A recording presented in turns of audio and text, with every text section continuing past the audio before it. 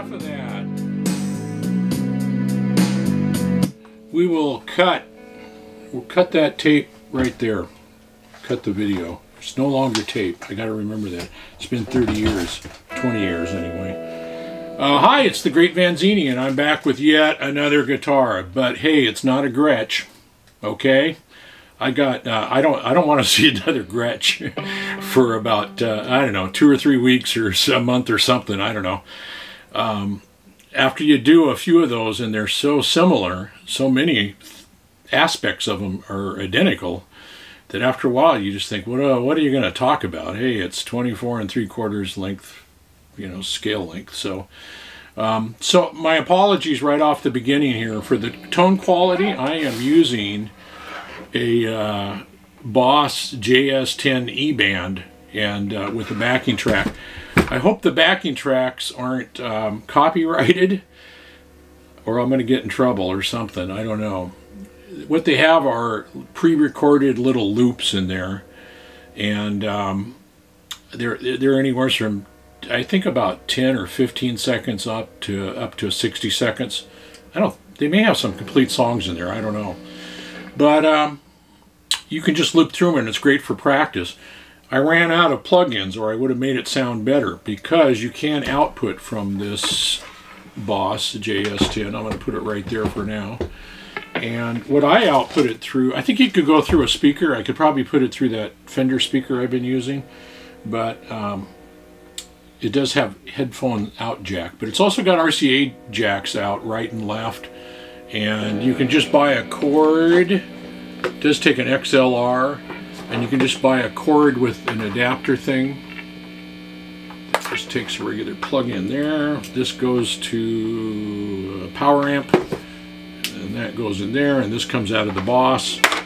And the normal power amp I use is just this really inexpensive, claims to be 300 watts, and it wouldn't surprise me, the darn thing's really loud. It's got 2 10s in it, and the downside is it has no EQ. It's just got volume, and if I had my preference, I'd have some EQ there, but this has tons and tons of EQ. And once you get good at messing around with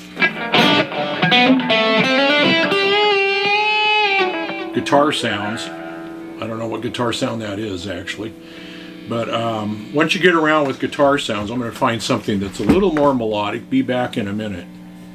Well, just about every tone they put on it, I'm going to aim that towards the microphone. Almost every tone they put in it, they add reverb and add effects. It's basically a Boss GT100 kind of. I have one of those, and it's very much the same sort of thing. It looks like I'm crooked. I hope I'm not, but I may be. Looks like I'm leaning a little to my right, your left, I guess. Anyway, they're great for practice use, and when you output them, they sound way, way better when you output them to like a powered speaker like that. And I guess I could put an EQ pedal in the middle of it to EQ it to make sure it sounds, but it sounds really good. As a clean instrument, anyway, every time I've outputted to this little power unit, I've always been playing some jazzy sort of stuff and wanting clean sounds, and so and it sounds really good. It's got a lot more bottom end to it, and so that's kind of cool. So let's move on. We're doing a quick show and tell today. We're showing a Reverend Club King RT. RT is for Revtron. It's a Revtron. I'm going to hold it up here a little closer so you can see it. It does have a Bigsby. I don't know what type. I think I have it written down. And it's got 2 Revtron pickups. And Revtrons, I think, are meant to kind of borrow on the idea of Filtertrons. But they're different, and I don't hear that Gretschy. Oh, I've gone back to distorted somehow. What has happened?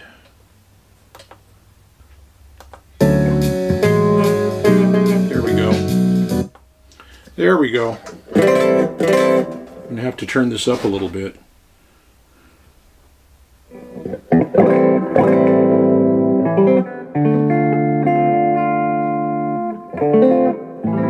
Yeah, so it's a Reverend Club King with Revtrons in it. I really wanted the P90. Andy Martin used to be with Pro Guitar Shop, and now Andy's, I don't know what his, I can't remember his channel name. I'll try to link it below. But Andy made me buy this. Andy made me buy this. He when he was up at Pro Guitar Shop, and boy do I miss them. They were great to deal with. When I was when he was up there, and he still has it. I think he used it in one of his more recent videos. But he has a green one of these. It's just beautiful. I just love that green color. With two, I think his has two P90s. So I really wanted the P90s, and I just couldn't find a used one around. So I got this used through Guitar Center's website. And Guitar Center's website, you know, it's a little bit hit and miss, but they have a great return policy. If you don't like it, you return it. And so this was like around 500 bucks with the case, with the original Reverend case. And normally they're about $850 or $900, plus the case is 100 and some. So I felt like I got a pretty good deal, and it said it was in, I think it said excellent condition. And that's where I worry. What's excellent, what's really good condition, what's like new or in fair condition. And I'll get into that later with an Ibanez jazz box that I got. But it's still got a good deal. So the good thing is they have I think a 30-day return policy or some sort of return policy, but you don't have to ship it back to them. You just take it to your local Guitar Center and tell them you don't want it, and they take it off your hands. So I've had pretty good luck with Guitar Center used website. It's used as within their normal website, but that's it. So these have Filtertrons. Let's get back to business. These have Filtertrons. They're really kind of mini style humbucker pickups, and they retain a little. I don't hear that Gretsch tone, but there's something else going on there that I like. But they're the mini instead of the full ones. And Andy Martin made me buy it. This is all Carina with a solid spruce top, according to the latest stuff on there. So that's pretty nice, and it really there's not like there's a lot of really nice wood grain in there. There's no, you know, bird's eye maple or anything like that, but it's because it's Carina. But you can see a lot of really good wood grain in there. It's got a neck. When I first got it, it felt smaller to me. Now today it feels much more normal, or much more like just very much like a Fender neck, like a Strat neck. It's a satin neck. It's not a gloss, and I like that. I just like that kind of smoothness of a satin neck. It's got the string tree. It's got the pickups. It's got a 25.5-inch scale length. I know that. But it's got a Bigsby B50. All those Gretsches had B60s, I think. This is a B50, and it's a different looking thing. Stays in tune really well, and I'll tell you why in a moment. But it's also a very gentle one. Where'd my volume go?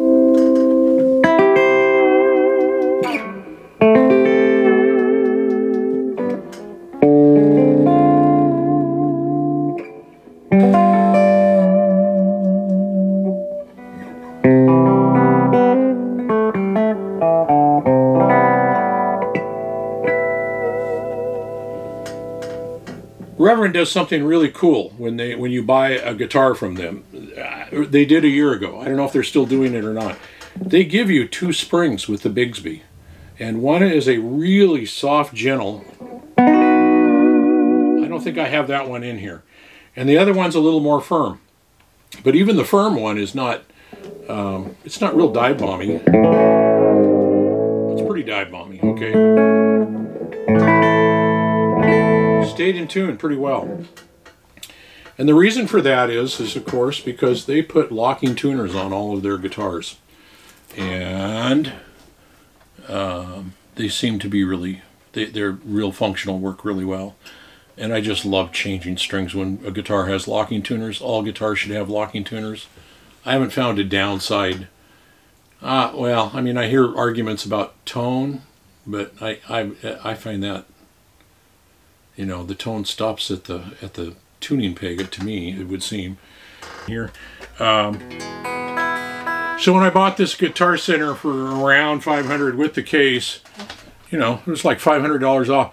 I was really worried that it was going to be not in excellent condition. It was going to be in fair condition. And when I got it, it was just amazing. It was really, it appeared to be new. It had all the hang tags and case candy and all that stuff in the case. And so I was really, I felt like I got away with something. And so I felt pretty good about that. And the other thing I forgot to mention, I mentioned the locking tuners is having an impact on the Bigsby, and it does, I think. I think that plays a role too. But even more importantly, I totally missed this. All the Reverends with Bigsby's, maybe all the Reverend, I don't know, but they all have roller bridges. And that really makes it, you know, on some guitars when you have a tremolo, there's a popping. When you tune it, there's a pop that happens, usually on the B string or the G string. For me, anyway. It used to always be the B string, and lately it's always been the G string. So I don't know. I don't know what that's about. So anyway, so the roller bridge plays a big role in it. Somebody mentioned, I watched a video earlier today where the guy said he didn't think locking tuners had any impact, but maybe it would. He was doing it on a telly and not with anything with a tremolo. And I think it probably does make a difference. I don't think there's any concern with changing all your strings and having something change that you have to worry about. I don't think. If you do have any problems, you can use a little graphite in the nut, or some. There's some stuff out called nut sauce. I got Johnny A recommended using nut sauce, so I bought some. So. Anyway, that's it. So the controls on this I didn't go over. There's the bass contour, which really adds in bass or detracts from bass. There's the regular tone control, which is kind of, you know, most of us crank it all the way wide open so it's trebly. And so we get some spank out of the bridge pickup. And as you roll it back, this one is pretty decent. It doesn't, you know, some of them are just all or nothing.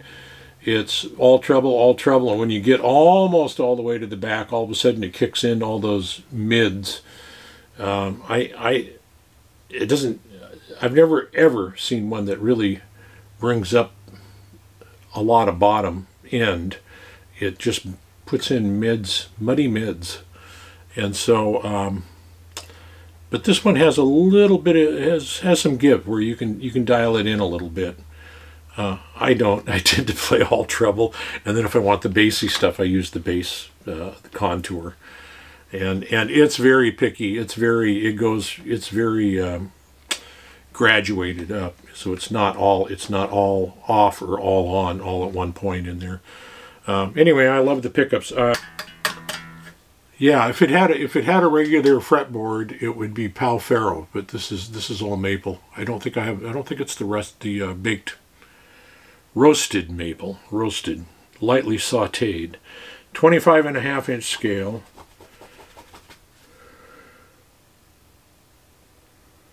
Truss rod is dual action headstock axis. I've never done an adjustment, so I have no clue what that really means. It looks just like a regular truss rod, some sort of a hex key thing that you use in there. These things are beautiful. I mean, this just really become one of my favorite guitars. Yeah, I don't play it nearly as much as I should, but it just plays well. It sounds good. Everything about it is really good. So I don't think there's anything else. Oh, the neck profile they claim is medium oval, and that doesn't with a 12-inch radius, and it doesn't tell me much about it, but.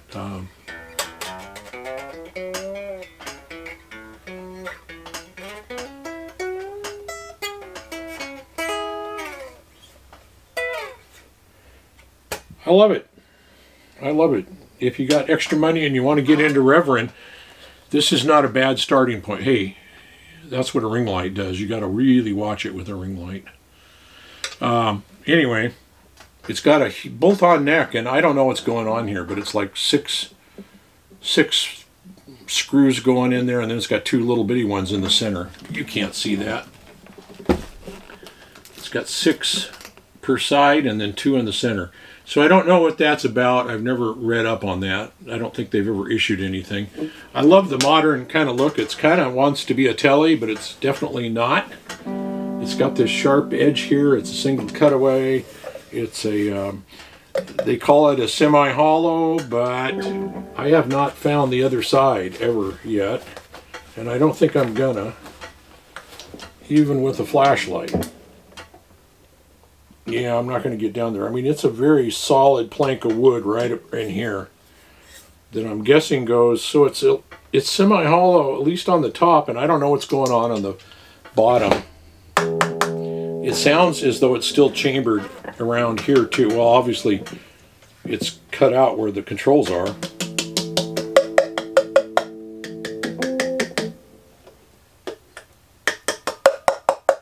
Yeah, when you get back here, it really gets that bongo sound.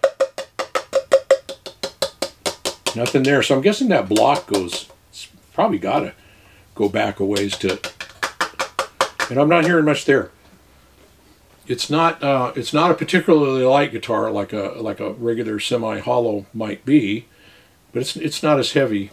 I don't think I didn't look up the weight. It's a roasted maple is what they say, although this might be before they started roasting their necks, because it doesn't quite have that, I don't have enough ring light on there, it doesn't quite have the darker roasted maple look, but it is a maple neck. If it wasn't maple, it would be pal ferro. 22 frets, dual action truss rod. The tuners are called Reverend pin locks. Okay, that I did not know.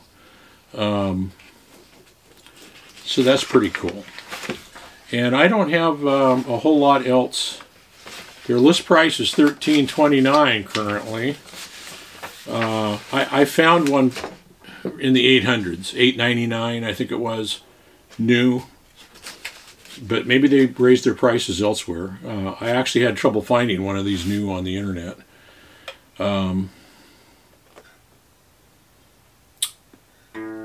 I don't know what else to say about it. It's really got a good vibe to it, I think. It's very cool. And they make one like this. It's got a different name. I should know my Reverends. I love Reverends. It's got a different name, and it's a solid body. I can't remember what it is. You usually get your choice on some of them, and every year they change the options around and the colors, and so every year it's a little different. And if you're really, really knowledgeable about Reverends, you could probably look at a guitar and say, oh, that's a Carina Club King with Revtron pickups. That's a 2015 or something like that. I don't know them that well at all. I got a couple others, and I'm going to show you. Wow, it's been in the case, but it's like it needs a deep cleaning already. It has the bass contour that Reverend does, I think, on all of them. That's in the bridge position. Really quite bassy. Well, some of that's distortion because I'm over amping here a little bit.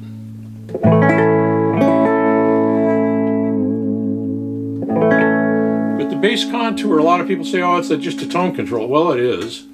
Yeah, it's a tone control. You can really bring that bottom end in with it. Versus the normal tone control, which is all treble or mid-range.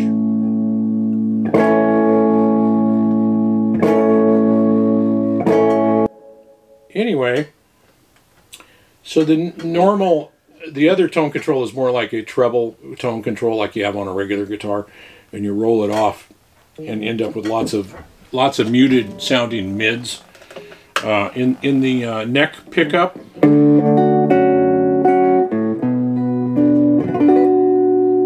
I apologize. I should have planned out a little better. I didn't think.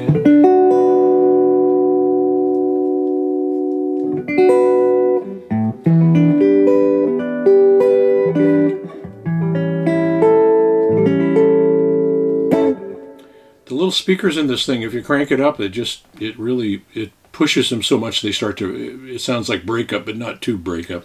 It's just speaker breakup, so it's a kind of a thing.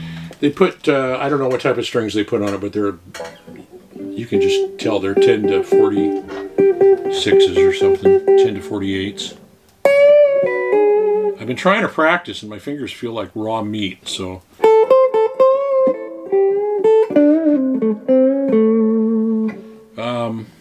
Yeah, I love this guitar. In the middle position.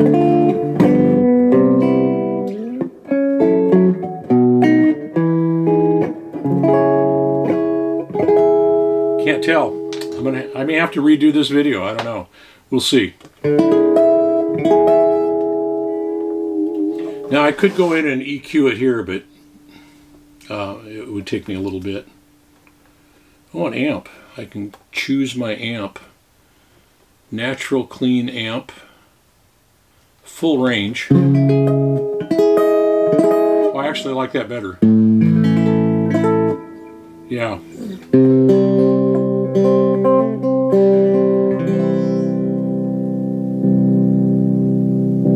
Combo crunch, stack crunch, high gain crunch. Get me out of here.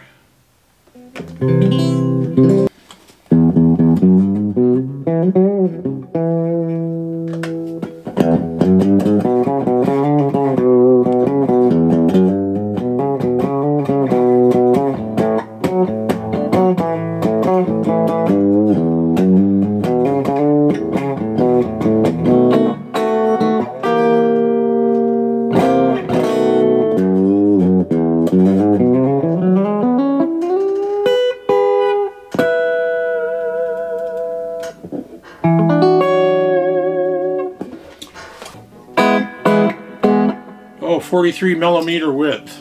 I don't know what that, I just don't know my millimeters. I think on one of the Gretches it was 1.68 something, and then it had in parentheses. And it's not synthetic bone, or it's bonite. It's bonite, which I suspect is the same thing as what other people are using. It seems good. It seems just fine.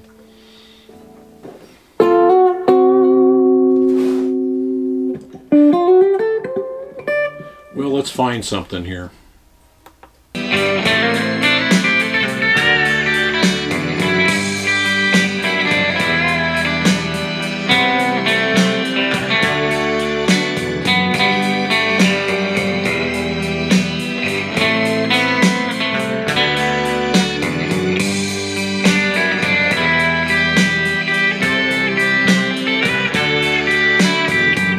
Play a major scale over and over and over.